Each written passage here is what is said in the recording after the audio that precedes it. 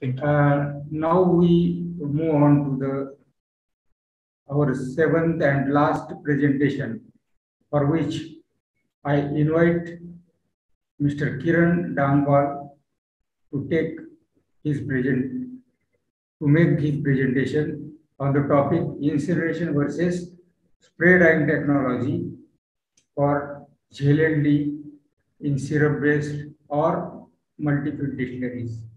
Sir, you have 20 minutes for presentation and 5 minutes for question and answer. Yeah, thank you, Mr.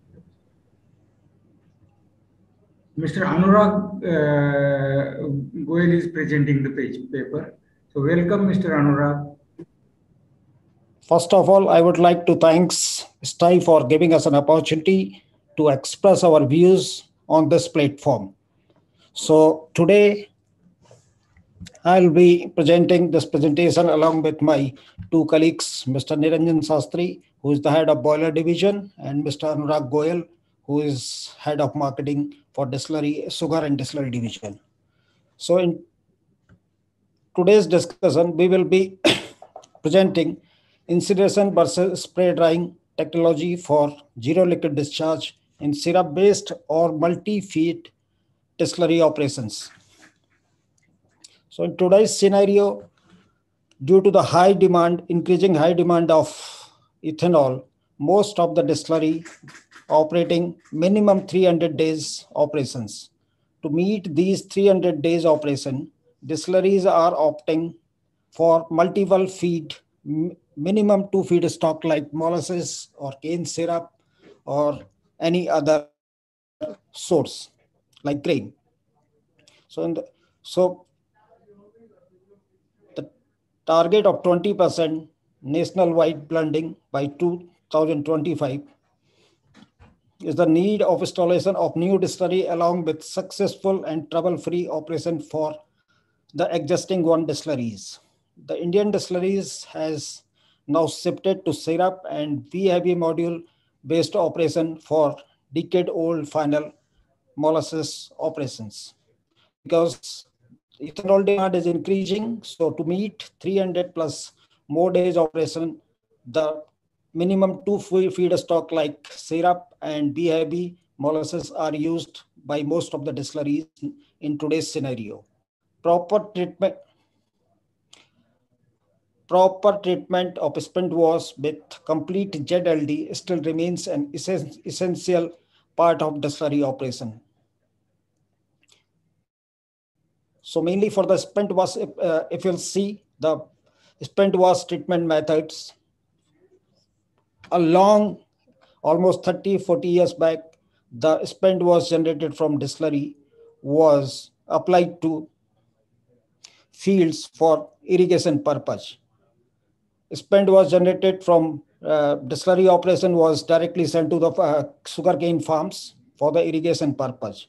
But after that, there's some technological advancement has done. So slowly it has it has converted from ferti irrigation to biomethated and composting process. In biomethated process, mainly the spent was generated through distillery operations are treated in a biogas plant where the BOD and COD levels coming down. But yes, of course, the quantity of spent was remaining same.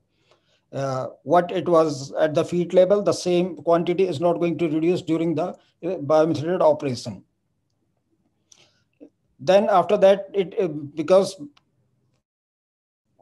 after biomethanate process, the spent was going for composting. So composting, generally press mud from sugar factory, the biomethated spent was is mixed with that, and it is left for 45-50 days to get it decomposed. So it was requiring a lot of land requirement to handle this quantity of spent was. So the another development came into the picture. So this biomethated spent was is treated in a evaporator, where the spent was is concentrated to 30% solids. So quantity of spent was get reduced. So requirement of area for this, for the composting purpose is reduced. But this was not, these all two technologies was not a solution for ZLD solutions, zero liquid discharge, because there was a lot of seepage problem, fatty irrigation, there was a problem. And for even for biomethod and composting, it was not considered as zero liquid discharge. So slowly technology development taken into further stage. Now there was two technologies are available. One is drying. Spent was is dried in a rotatory dryer, or and another main this the another method of treating the spent was to make it zero liquid discharge in incineration boiler.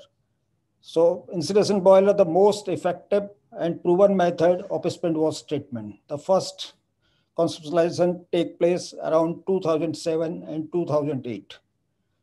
After a number of initial installations and technology improvement, incineration boiler are extensively adopted by Indian ethanol industry from 2015 onwards. Raw spent was is for this raw spent was is concentrated in multiple effective operator system to concentrate it 56 to 60% weight by weight solids, and after concentrating it is fired into the boiler furnace along with single support fuel such as bagasse can be used, rices can be used, or coal can be used as a support fuel. Condensate generated from evaporation is treated in condensate polishing unit, which is recycled back for the process or cooling tower makeup, which reduce the requirement of fresh water. So waste to energy. If you see a comparison in spray drying, I have given a spray drying and incineration boiler comparison, and the spray drying is based on uh, steam utilized spray dryers. So incineration boilers, if you'll see, self-sufficient system meeting the demand of steam and power for the process and utilities for distillery operation. Spray drying process requires additional steam and power over and above the consumption of process, thereafter increasing the boiler and power plant capacities. Major fuel for boiler is effluent, concentrated effluent itself, which minimize the need of bagasse or any support fuel for the meeting the requirement of distillery operation. In the spray drying operations, the fuel demand for the boiler is met with 100% bagasse, rice husk, or coal. In case of incinerator, energy value of spent was is utilized to the complete extent. And in case of spray drying, no energy is gained out of spent was as it is completely dried. In case of incinerator, the raw spent was is first concentrated in multiple effect evaporator up to 56 to 60% solids. And in spray drying, this process also require the concentration up to 45%. Hence, spray dry also involve spent was evaporation. For the incinerator boiler, multi-feed evaporator require steam to concentrate spent was up to 56 to 60% solids before feeding it to boiler. And in case of spray drying also, evaporation up to 45 or in some cases it is 50% as well, followed by dryer system. Steam driven dryer system require high amount of steam and power. An incinerator boiler can be operated on any mode, that it is having a flexibility to operate on the syrup, B heavy, molasses, final molasses, and grain as well. But in case of spray drying, the if we are running B on the B heavy or final molasses, the drying duty of dryers heavily increases, therefore making it economically only for the syrup mode operation. In the case of incinerator boiler, boiler has to be designed for the basis of maximum slop firing, because if you are using multiple feed options like syrup, B heavy, molasses, or final molasses, which is called C molasses, in this case, the slop generation will be maximum for the C molasses, and then for the B heavy, and it will be minimum for the syrup operations. So incinerator boiler to be designed for maximum slow firing. So it can make, so in the case of C operation also, it will run perfectly and it will be completely ZLD. In case of grain, boiler can be completely operated on any available fuel like bagasse, spices, or coal. In case of a spray dryer, running a distillery on only one feedstock is not feasible option at present scenario, because distilleries nowadays almost running more than 330 days. So one single feedstock will be not available for meeting this requirement of 330 days operation. Spent wash powder is highly hygroscopic and hence it has a low shelf life, as is, as is easy to handle and use, having a high shelf life in case of incinerator boiler. So we have made a typical 100 KLPD distillery analysis. Following is the comparison. If we are operating distillery on syrup mode, then these are the particulars. Distillery production capacity will be the 100 KLPD for incinerator case, and the same capacity for the spray drying. This spray drying is on the steam driven spray drying. The syrup solids in the both the cases it is 50 brix, and the fermentable sugar it is also going to remain same, 46% weight by weight. The syrup required for the operation of 100 KLPD distillery will be 377 ton per day in both the cases, in the case of incinerator boiler or a spray drying. The spent was to the evaporation. The generated spent was to the evaporation. It is going to be the same in the both the cases, 302 ton per day in the both the cases, in the case of incinerator or spray drying. And if you'll see, the total spend was feed to the evaporator. In case of incinerator, it will be 379. In case of spray drying, it will be 374. The difference is because of the RO reject we are not getting in case of spray drying. Solid content in the feed, it is going to be 3.35 and 3.38 respectively. Evaporation product solid concentration we are getting for this incinerator, we have to maintain 60%, or for the case of spray drying 45%. Evaporation product we are getting 21 ton per day in case of incinerator. In case of spray drying we are getting 28 ton. Evaporation duty respectively 358 and 346 ton per day. Number of effect in the both cases for the evaporation we are utilizing 5 effect. Steam consumption for the evaporating the spent was, in case of incinerator it will be 3.43 ton and it per hour, and in case of spray drying it will be 3.31 ton per hour.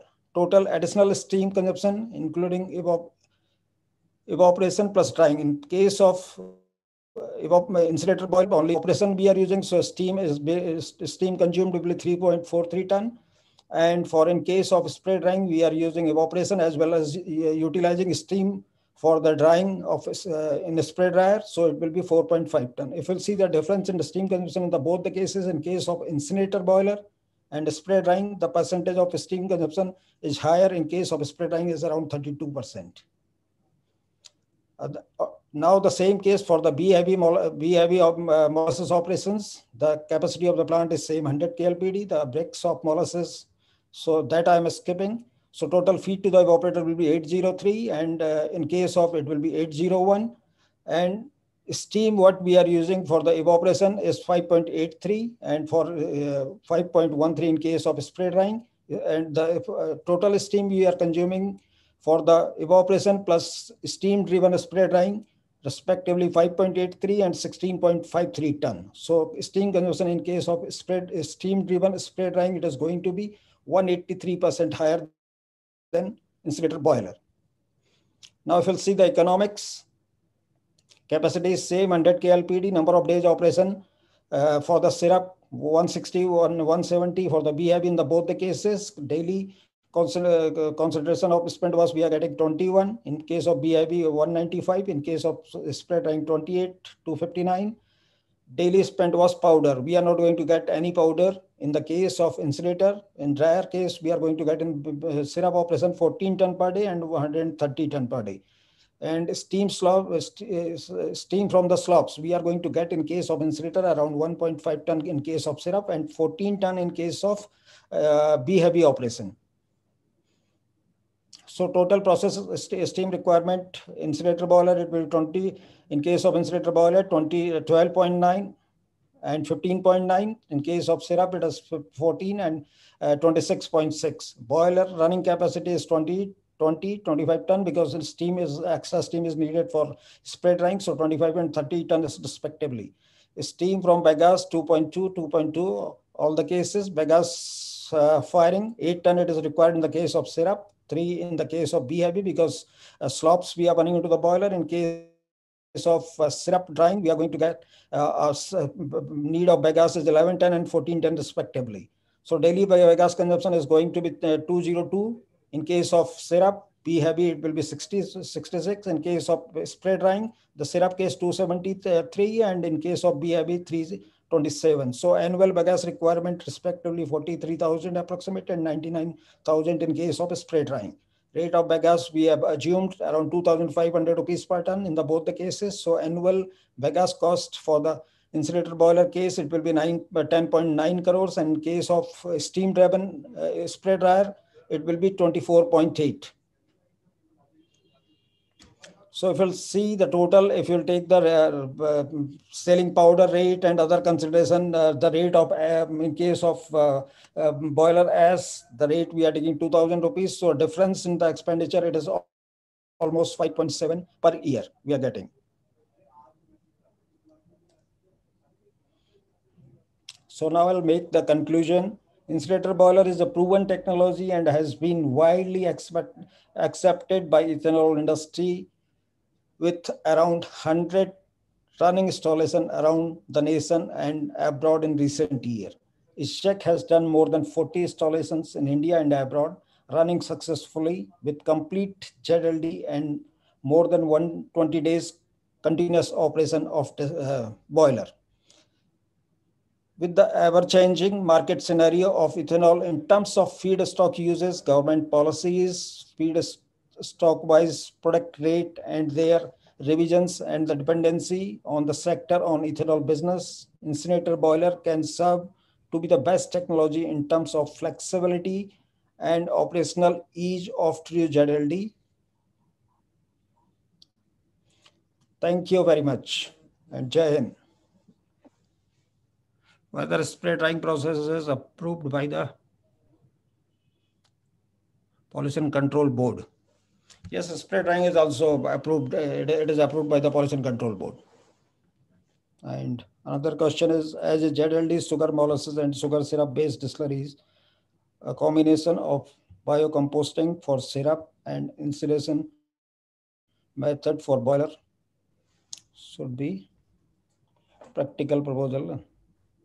Why to balance the plasmid? Yeah, this combination can be made.